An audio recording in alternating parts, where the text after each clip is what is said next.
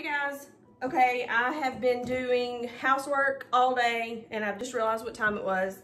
And so I was fixing to start my kitchen duty for this afternoon, which involves canning sweet potatoes and cooking supper. So I thought, let me get supper in the oven before I start on my sweet potatoes. So I thought, what have I already got prepared? And a few weeks ago, I buy chicken in bulk. So I remember that I had some cooked chicken that I had in the freezer. And of course we have bacon.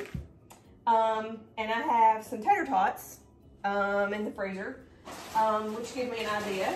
I saw the other day somebody had done a tater tot casserole. I have never made a tater tot casserole. So I thought, well, let's just try that today. And if the family likes it, then we'll make it a family favorite. And if it's a thumbs down, then we just won't make it anymore. So that's what I'm gonna try today. I've got, I'm gonna try to make this like a, kind of like in between a pot pie and a chicken casserole maybe. I've got sour cream. I've got a couple of cans of mixed vegetables. I got some cream of mushroom. I'm not gonna do, since I'm doing bacon, I'm not gonna do cream of chicken. I'm gonna do cream of mushroom. And yeah, I'll probably do some cheese and maybe some onion powder, garlic powder. So we'll just see how it goes. I'm gonna record for you guys so y'all can experience it with me. All right, first thing, I'm gonna brown some bacon. And as you can see, I have some minced onions in there. My family does not like onions. They don't like to see onions in their food. So I use minced onions for flavoring. So I'm gonna just brown up the bacon first of all and drain it on a paper towel. And we'll go from there.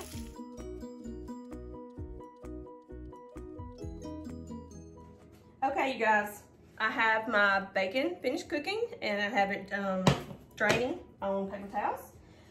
What I've done here is I have opened my 2 cans of mixed vegetables and I have put probably, I'd say about 3/4 cup of sour cream. And I have opened my 2 cans of cream of mushroom. And I add milk to my chicken casserole, so I thought I better add some milk to this. So I'm not gonna fill the can all the way up, just about 1 inch to the top, because I don't know how runny it's gonna be. But to this, I got my spices out while I was doing my bacon. I'm gonna add ground white pepper because Mallory doesn't like to see the pepper in her food. And of course salt, always salt. And some garlic powder. Now I almost, instead of sour cream, I almost added ranch. As I was cooking the bacon, I thought, I bet ranch would be good in this. But I don't want it to have a ranchy taste. So I want it to have more of a creamy, comfort food style taste. So I'm gonna just use sour cream. So we're gonna see how this goes. Okay guys, I'm back. I have sprayed my casserole dish and I'm going to line my pre-cooked chicken. And I just cooked this chicken, it was chicken breast. I think they were on sale. And I cooked the chicken in some butter. And I think I put some salt and pepper and some seasonings on it, but that's it, just cooked in butter.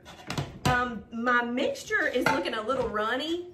But I remember that chicken tends to be a little dry, so I'm not gonna be too concerned about that. I'm gonna go ahead and add my bacon on top of the chicken. And I am a meat eater, I'm a meat lover, but I always do when I cook meat, I always think about the animal sacrifice. So we had a hog processed, and so I'm adding little pieces of Wilbur to our casserole. I know that might sound absolutely strange, but I always appreciate the sacrifice of the animals that provide us with nutrition. So okay, so I got my chicken and my bacon and I'm just gonna pour this over it. Again, I have no idea how this is gonna turn out, but we're gonna see. Oh yeah, I don't think it's gonna be too runny once I got it over it. Okay.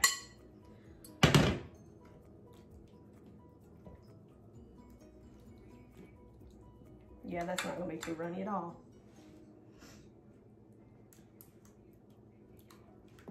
smells good.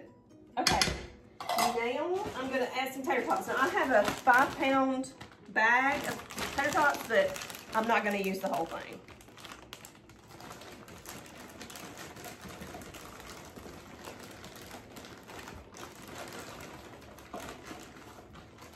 So that's probably half of the bag. So probably 2.5 pounds.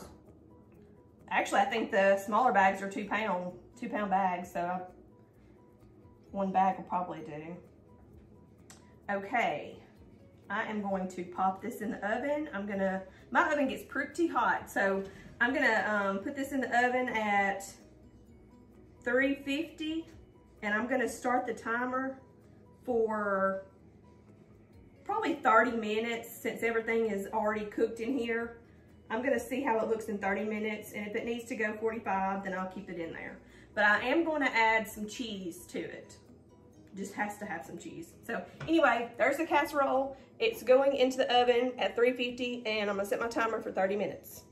See how it turns out.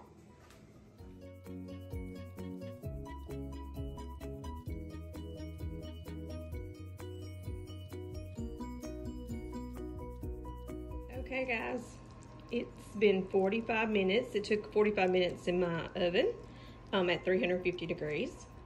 And I wanted to mention that while during the 45 minutes, I had time to get everything ready for my sweet potatoes.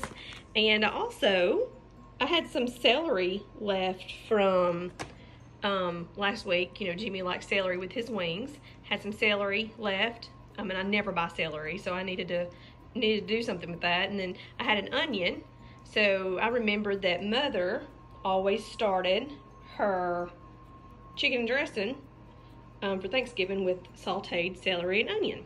So I went ahead and did that while my casserole was cooking, and I'm gonna pop that in the freezer for my dressing for Thanksgiving.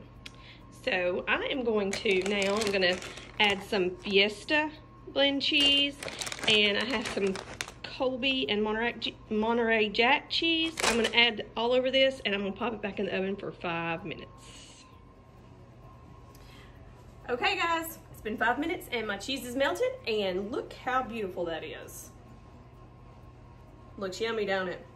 Okay, while my oven was heated up, I also popped in some frozen yeast rolls. So we're gonna have some yeast rolls, and then I'm going to cook some green beans on the stove. So that's what we're gonna be having for supper.